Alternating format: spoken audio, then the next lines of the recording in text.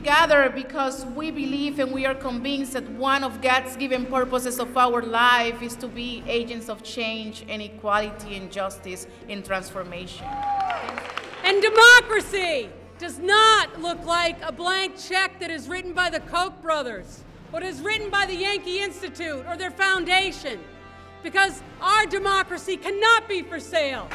And if we do this now, the generation that comes, like my brothers, will be able to live, actually survive. Connecticut cannot have the illustrious future it dreams of without pre-K to college educational access. From poverty to education to employment to mental health, substance abuse issues. And so we hope that CT can continue being at the front of progressive criminal justice reform this session. In this budget, they value wealthy and corporations instead of those who teach our children, care for our sick, help people transition from prison, and all those that work in our state buildings every day.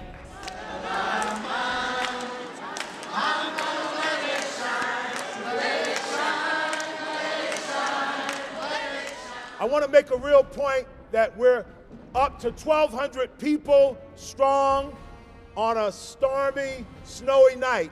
We're here to say no. No! We are not Wisconsin. We will not let our state get dragged down in a race to the bottom.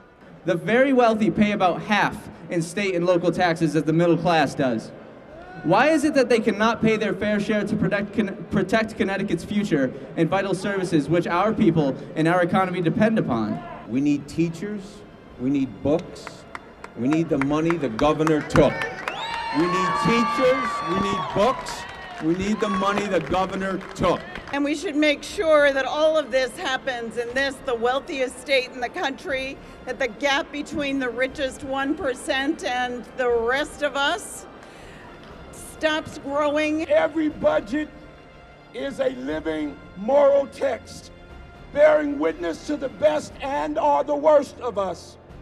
Budgets have blood, gold, and poison in them. This is our